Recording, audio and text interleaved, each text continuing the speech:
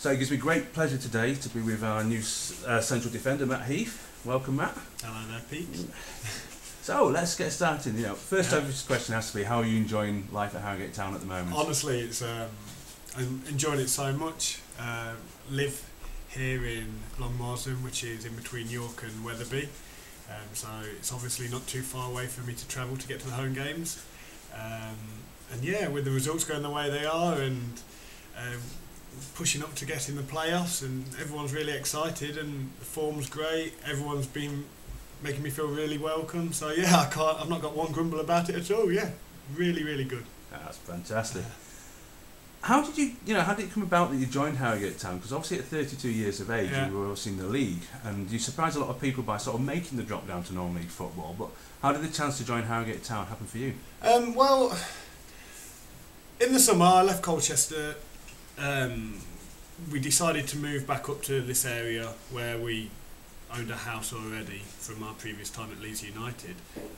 My wife sorted herself with a job out in the local vets up in Wetherby, and I would have liked to have joined a local club in the league, preferably at the beginning of the season, within driving distance. Unfortunately for me, I found it a lot harder to find somewhere, and it just seems like in the actual football league there's not a lot of contracts and there's not a lot of money flying about, so managers got to use a smaller squad, smaller budget. So I luckily got a chance to go down to Northampton and work with an old manager, A.D. Boothroyd, there. Prior to that as well, I did speak to Simon in the summer, and unfortunately for me at that time, he had all his squad sorted, and he just said keep in touch and we'll keep tabs on each other. So it probably really stemmed from there. So when my contract finished at Northampton, I gave him another bell, and I think it was just perfect timing where Frank had got injured and they were in need of maybe another centre half in the squad. It was on the end of a few defeats, so it all fell into place really. Fantastic. Now I'm just going to have to say before we continue that Matt has got the most gorgeous new puppy down here, so if you do hear any noise in the background, it's just Polly, but she's absolutely lovely, so she might even get a shot on camera later. So you've dropped down into non-league football. What are your first impressions of the non-league game? Honestly, I think it's a really good standard. We've played quite a few of the top teams in this division already, and we've held our own, so it's good to gauge and work out how we are in comparison to the top teams. We also think some of the lower teams in the league probably play the better football. I don't know if that's showing that if you try and pass the ball around it doesn't work, but I think maybe Histon and Bradford tried to pass the ball around really well, the same with Stalybridge as well. So I've been quite impressed with the standard, and I'm sure it's not going to be too different to the standard that you would come up against in the league above. Now we've just obviously played Boston United, a 4-0 win, but to say it was a bizarre game is probably an understatement. I mean, obviously as a pro you've probably taken part in a fair few strange games, but how does that one rate? Honestly, Pete, never ever played in one like it. I've never played in a game where the idea of the game was to keep the ball away from the opponent and not go towards goal. Really bizarre. It would have been a great game to have, just gone and tried to get as many goals as we could, but due to the circumstances, we decided to try and stay away from making any contact with their players. So after we thought that there was something fishy going on, we decided to, not give them the chance of an easy contact injury. And in the end, someone did pull up with a bit of cramp. So bizarre game, but really happy that it ended and we got the 3 points. Coming to the final straight now, I mean, obviously we're in 6th position, but looking like we can pounce on at least a couple of teams hopefully this weekend. I mean, obviously one of them being Brackley, so if we beat them we'll actually leapfrog above them. Would you say, again using the experience that you got, that is a really good position to be in as a team, or would you rather be higher up? How do you view it? I think you can view it a couple of ways. Obviously it would be nice to have the points on the board and be a lot higher up the league table, but people always say there's a team that come from lower down to make the playoffs, and And I just think if you get on a little bit of a winning streak and on a roll, the team that does get into the playoffs go in there with the momentum, and hopefully that can be us this year. I know we've got a lot of games to go. We've got another 14 or so games, around there, yeah. roughly. So there's a long way to go and a lot of time that we've got to keep this good run and this good form up. But yeah, it's a great position to be in, and for all the teams above us to be looking over their shoulder, and we know that a few other teams like Altrincham have got a good chance of getting in there as well. So starting on Saturday, it'll be nice to try and get one over on one of the other promotion rivals. What's the mood like in the changing room at the moment? Because we always hear the often news saying, the manager's got the changing room.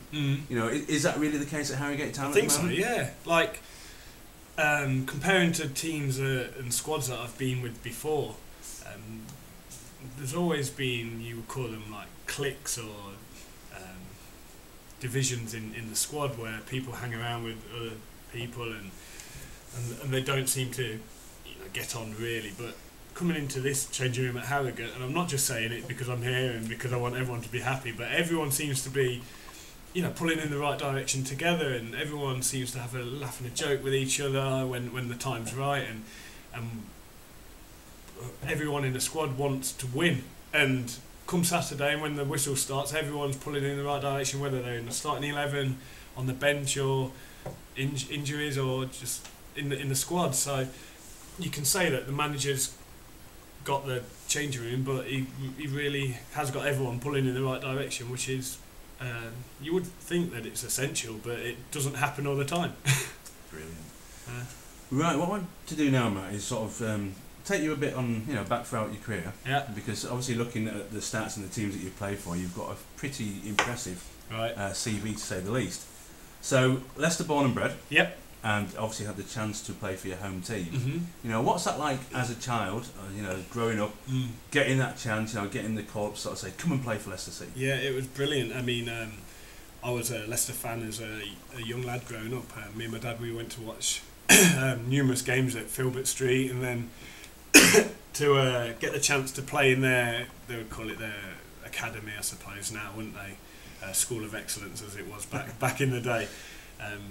Dream come true. Me and a few of my teammates at Sunday League level, we all got in, and it just progressed from there really. Each year by year you get asked to go back, and until it's time for the decisions made on YTS schemes, and yeah, it went from there really, just getting the chance to play for the youth team, then the reserve team, and then as things obviously progressed well for me, just getting a chance to play for the first team as well. I think it's a little bit of luck along the way as well, with managers that like you. I know you're laughing, but it really is, especially for young lads coming through and breaking through, you need to be in the right place at the right time, and fortunately for me, it worked well at Leicester for me.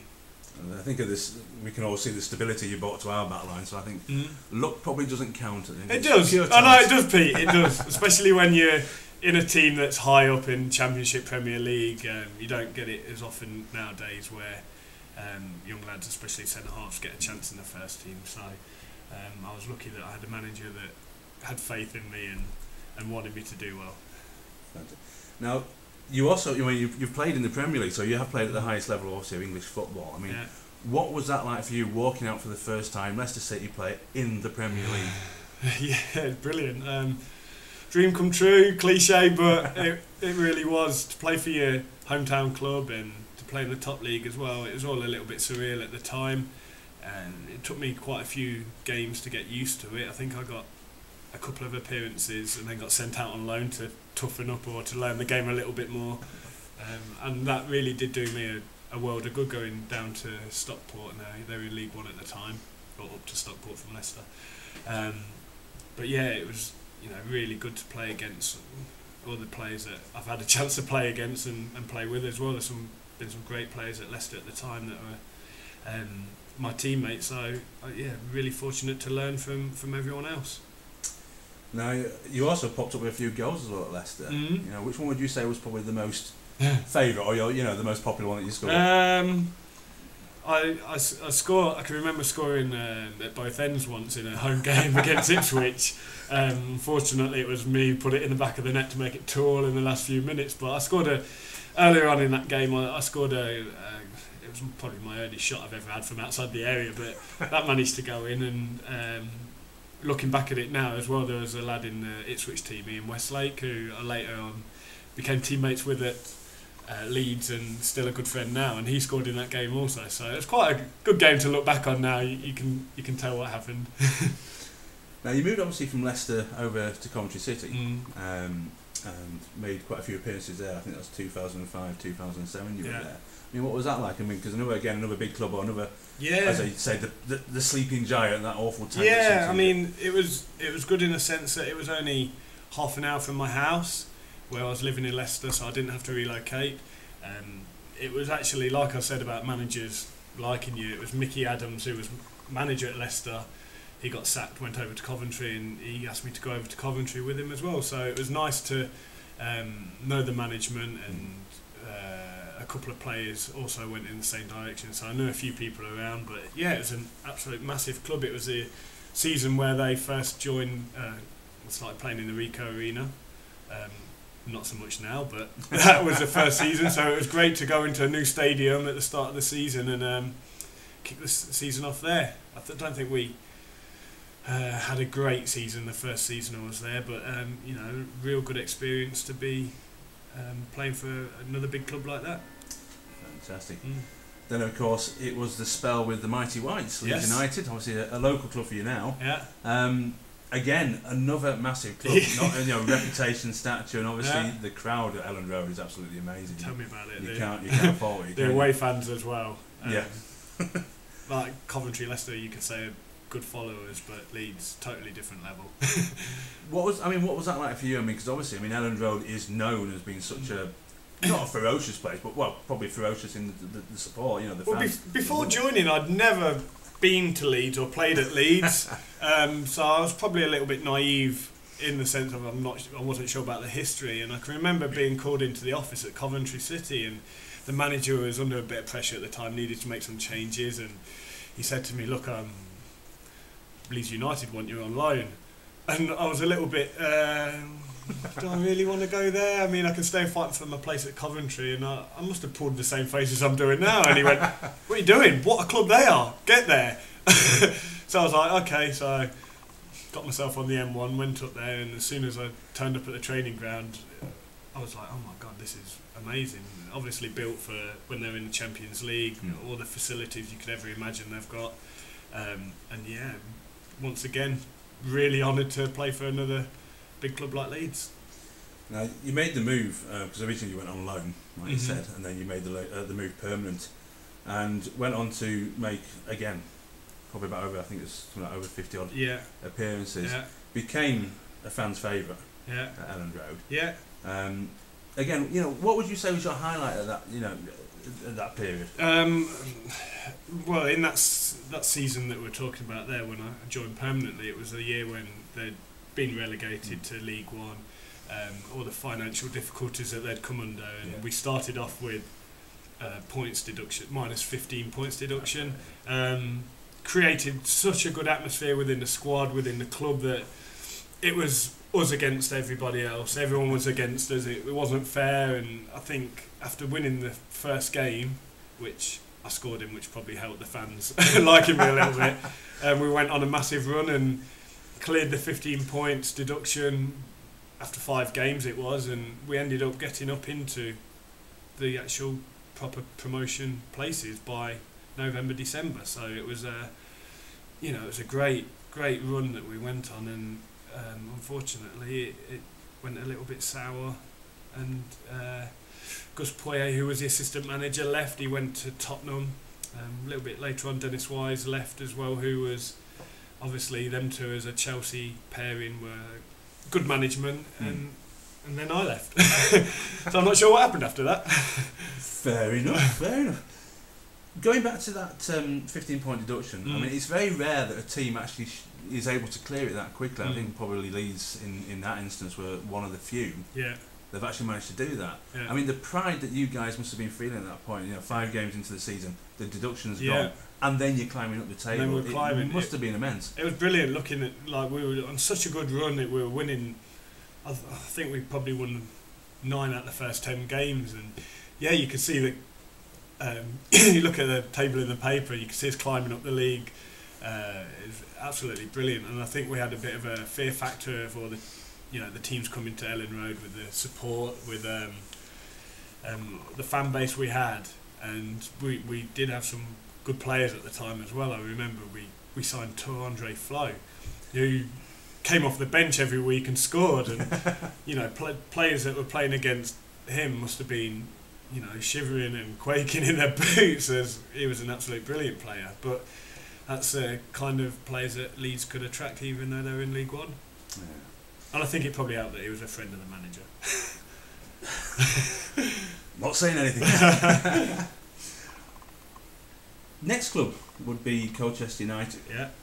And again, you became very, very popular down there. I mean, I've actually got a couple of friends that are Colchester fans. Have you? And they've said, how's Matt doing? They also want to know how you're doing. So it just shows obviously how well you were liked down there.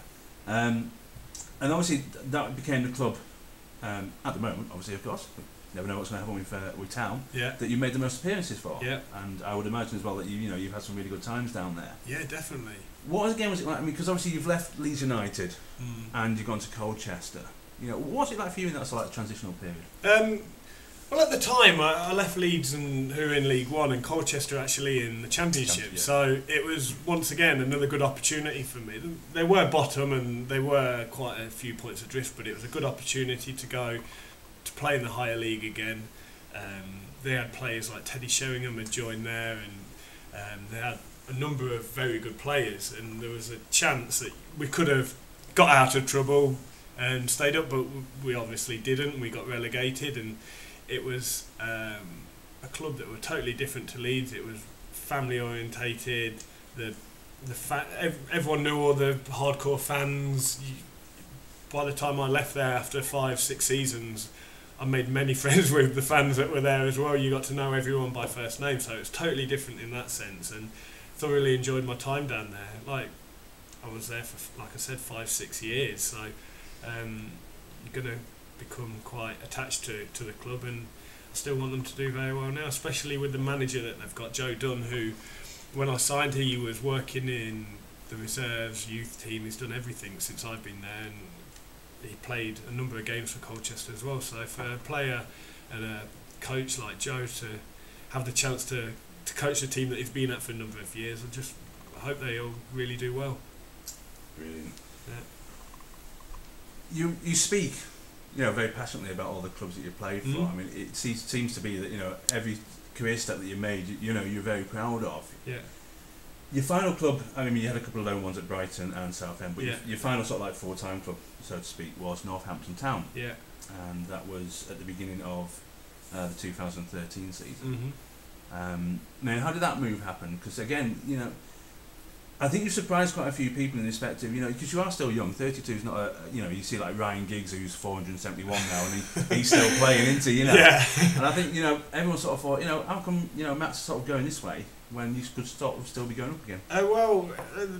When I left Colchester, it was a summer, probably the first summer I ever had as a football player where I didn't know where I was going to be playing my football at the start of the season. And I think it's probably due to the climate, the financial climate that football is under a little bit of pressure as well at the minute. But I went into the summer with a trial down at Oxford United, so I went and played for or trained with them for 3 weeks, and it didn't work out for me, so I was left with a week or two to go to the start of the season. I was unattached, I didn't have any club.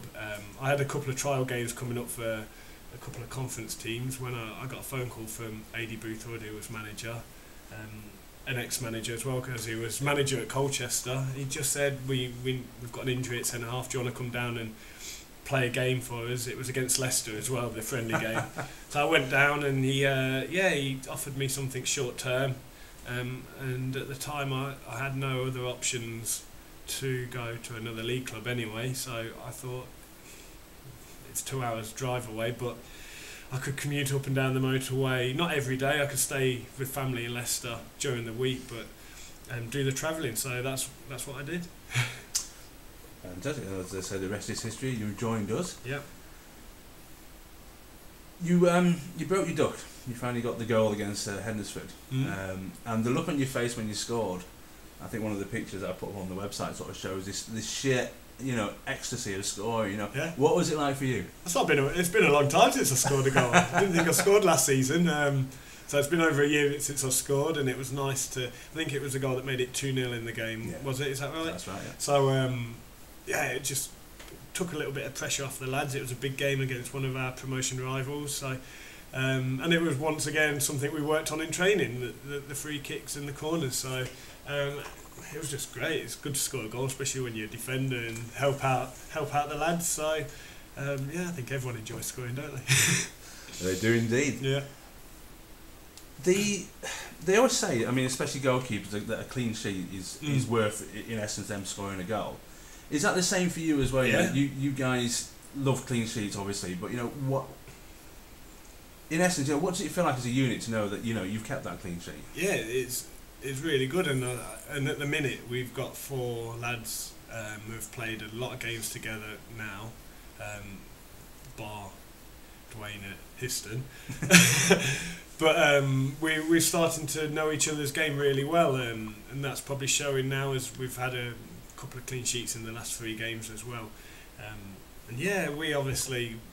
We like to help out going forward, going up for corners, or the fullbacks like to kind of join in and get their crosses in. But at the end of the day, we're the defenders, and we like to stop the opposition from scoring. And I know it's a whole team game, and defending starts from the front, and it's the pressure the forwards put on, and the lads in midfield work tirelessly to help out as well, especially the lads in the centre. So it's a team effort, but. At the end of the day, that's our main goal as a defender, to keep clean sheets. You came to the club probably 2/3 into the season. Yeah. How difficult is it for you, not just at Harrogate Town, but obviously the other clubs that you play for as well, when you sort of had to join another club mid-season, how difficult do you find it to sort of like slip into the team? Because as you said, teams at that stage have normally played quite a few games together, they know each other's style. Then they've got another body coming in. Yeah. But for us, looking sort of from the sidelines, it seems like you've just slotted in, perfectly like a. That's how it felt, honestly, Pete. Like the lads have been very welcoming. Like I say, everyone's pulling in the same direction, so that wasn't a problem getting involved there. All the lads have, like I say, made me feel welcome and made me feel part of the team straight away. And it does help that you get off to a good start with the results as well. So. Looking at it from the result point of view, we couldn't have wished for it to go any better since I've joined. So I think all them aspects add up, and if it looks like I've slid into the team really well, then it feels like that as well. It's been really good, and long may it continue. Indeed. Yeah. Don't think anyone's going to argue with that. No. Right, stepping off the pitch for the moment. Yeah. Recently, you were the guest coach at the soccer school that we held. And I had the pleasure of obviously being there on the last day when it decided to actually rain, the one day that we could have done with the sunshine for the cameras. But the fun that I noticed that you were having with the kids, and that the kids were obviously responding to what you were saying, what was that like for you? Yeah, it's something that I'm passionate about, wanting to get into, passing my knowledge on to children, like all ages really, going from, I think the youngest were probably 6-7 years old, weren't they, that day? Up to 11 years old, but going a little bit higher age from that, I just want to be able to pass on my knowledge. I want to be able to be part of, kids enjoying playing football, and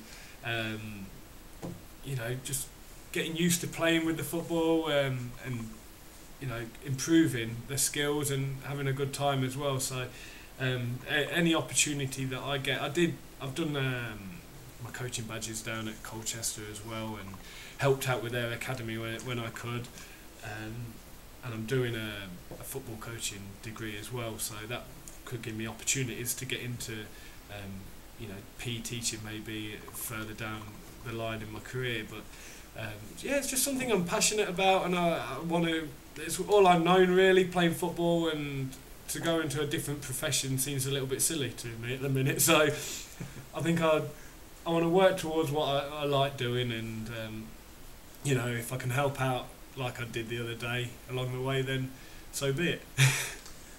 You seem to be very community orientated. I mean, I know the one of the things that Simon obviously wants you to get involved is on the community side. I mean, for a club at our level, how important do you think the community is to, like non-league clubs like us? Yeah, I think it's going to be massive, isn't it, Pete? I mean, they're going to be, if we're looking at kids at 16 and below, they're going to be the supporters of the future. And I know it's probably, everyone says it, and it's an easy way to look at things, but it's the truth as well. And as we were talking before camera, you say you've got a bunch of lads who are 15 to 18 years old that like following the club, and they're going to be there for years and years and years, and they're hopefully going to bring their kids and so on and so on. And then on the other side of things, if you can get the local talented footballers in and amongst the club, and if they are good enough to play for the club as well, it's going to benefit the club that way. So there's a lot of different angles you can look at, and for a town like Harrogate and the surrounding areas, well, I know we've got Leeds and maybe York that are not too far away, but there's a big area, isn't there, in Harrogate to tap into. So I think it is quite important for the club to get in the schools around the area. I mean, Simon does place a lot of emphasis on sort of like the local footballers. We've got obviously Adam Novakoski, Connor Sellers, and a few other players. All Harrogate sort of Leeds based. Yeah. Do you think that that's it's a necessity for clubs of our level to get that local talent in? And what would you do if you had the chance to sort of like promote that? What would you say? Yeah, obviously it's not a necessity because the team would work if you didn't have local players in, but I think it's important to have a core of players in the changing room that are local, that don't have to travel far, that like the area, love the area, and they want to do well for the team. I just think it helps bond the team atmosphere together a little bit, and we've got a number of players who are Leeds, like you said, Leeds. We've got Craig in goal as well, and Dom's Leeds based. And with me just living up the road now, even though I'm not a Yorkshire lad. We'll let you off. Yeah, thanks. But I think it is quite important, and I think as Simon obviously is looking at things, I think he knows it's quite important to get and keep the core of the squad. But then saying that, a lot of our other players they don't live far away as well, so I think we've got quite a few Doncaster, Manchester based, so it is we're quite a close-knit team at the minute, and I know I've not been there that long, but things seem to be going, running along and ticking just smoothly at the minute. Going to mention the subject now that most players probably hold their breath out and think, oh, crikey, but referees. I've actually been quite impressed with them at the minute, especially the one on Saturday. Yeah. I think he knew what was going on and he helped everyone out. But yeah, there's only been one or two that I've had a little bit of a moan at. Fair enough. Right, we'll get off that subject. Now, you joined us obviously at the right time because we've made the West Riding County Cup, so there's a cup final on the horizon. Some people sort of moan at these kind of competitions. I think they get labelled sort of like the Mickey Mouse competitions. Right. But for you guys in the team, it's got to be important because obviously it's a final. It's a chance to get some silverware. Yeah. So how do you view it? As a professional, you played in the FA Cups, you played in the League Cups. Yeah. How do you view these kind of competitions? Well, it's good for team morale, isn't it? If we go, I'm not sure when the final is. Do you know? We haven't been told. No, I've not been told yet. But if we go and we win the final and we've got some silverware, it's not going to do the club any harm at all. It's going to be a positive. So, whenever this final is, we want to win it. For me personally, I've not played in any round, so I probably feel like it should be down to the people that have been playing in the competition and to get the chance to play it. I think it's at Bradford's ground as well. Yeah.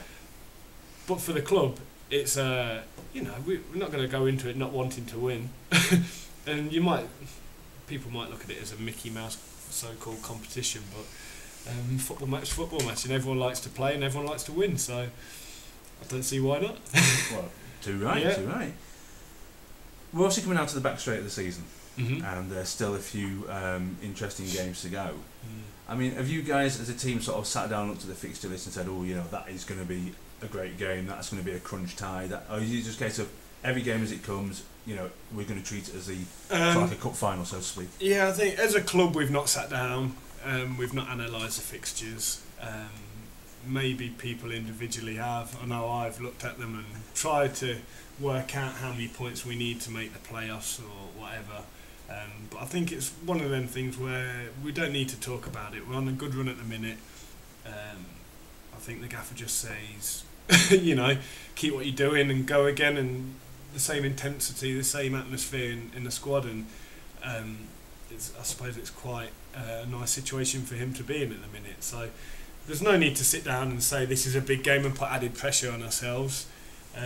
But we all know that if we're playing against a promotion rival, then it is a massive game. Like you say, we've got a few coming up against teams up there, but we need to beat them to get in the playoffs. So I'm sure they'd rather not be playing us.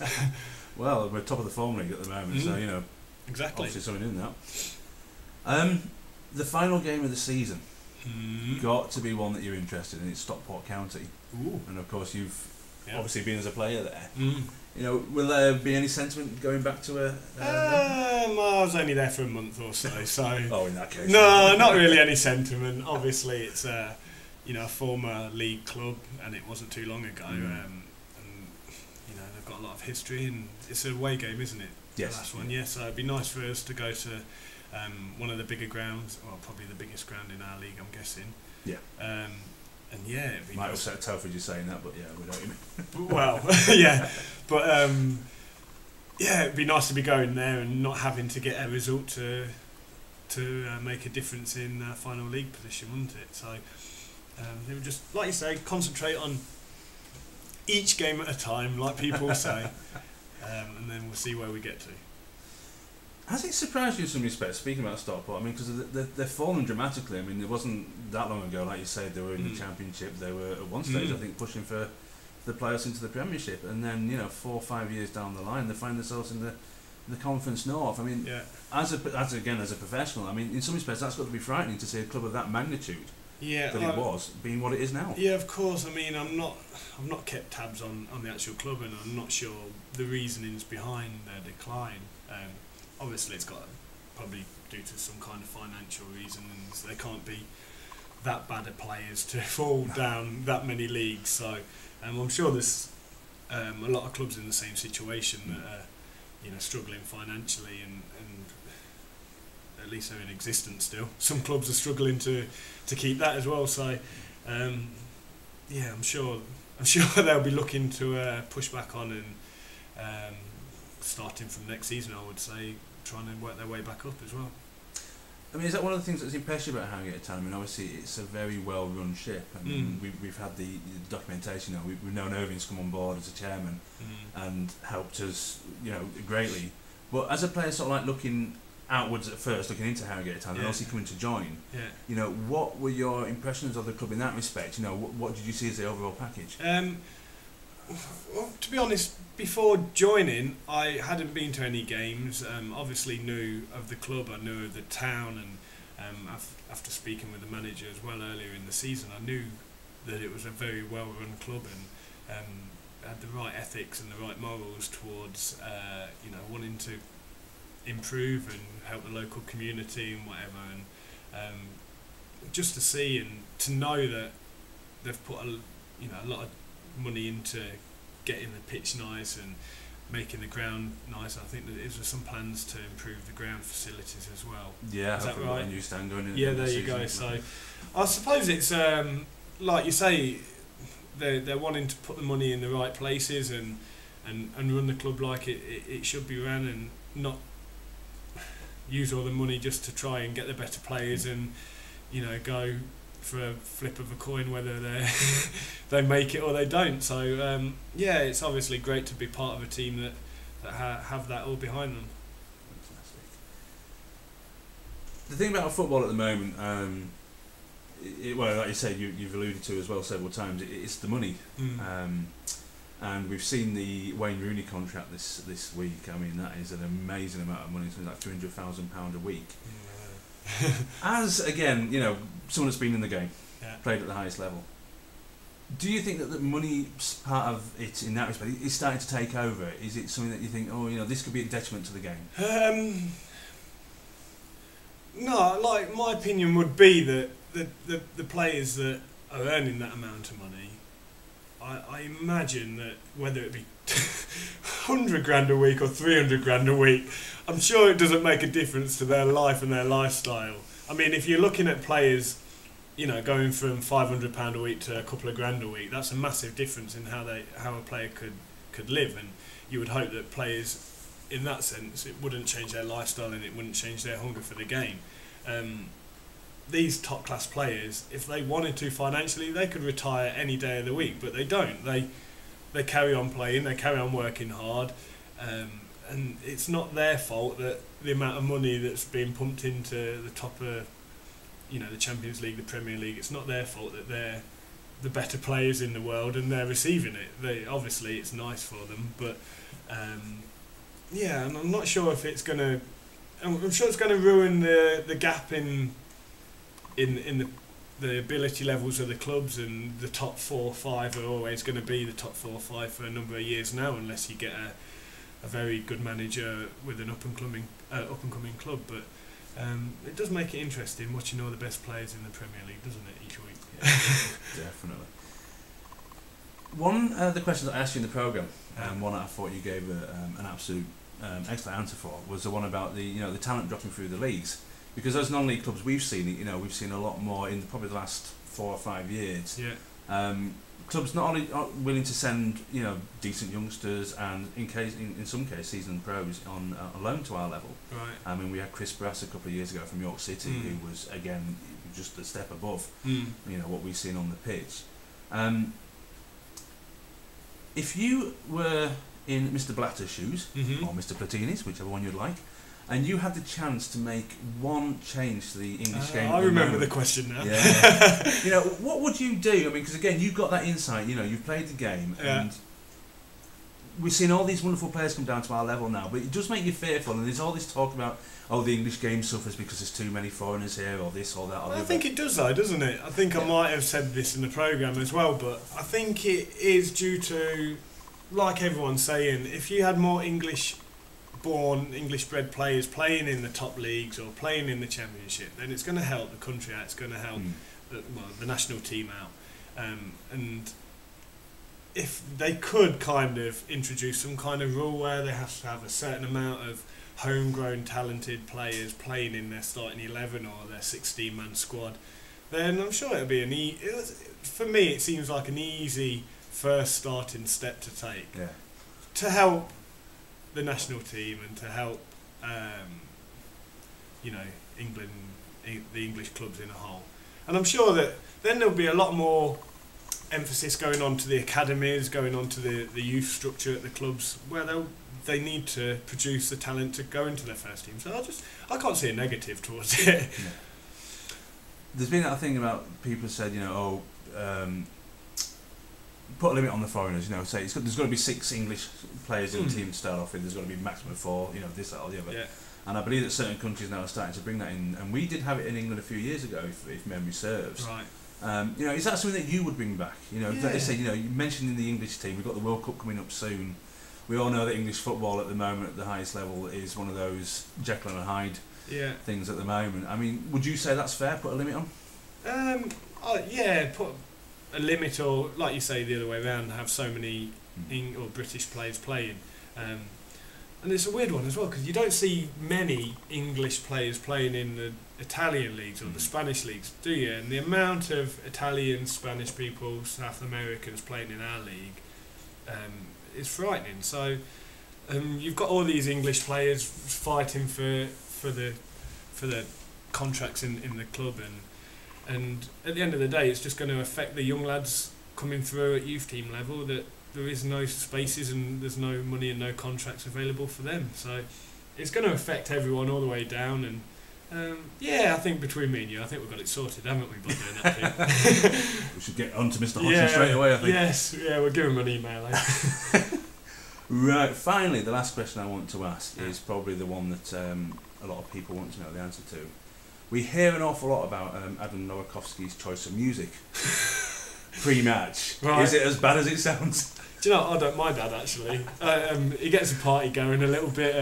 There's one or two that contribute, and but it's working at the minute, so he does like Wenger boys and a few village people, stuff like that. But you know, we'll leave him to it. Oh, his streak has just gone down, I think now. Matt, it has been an absolute pleasure to talk to you. Cheers, Thank you very much for taking the time out to do this. Cheers, mate. And good luck for the rest of the season. Thank you very much.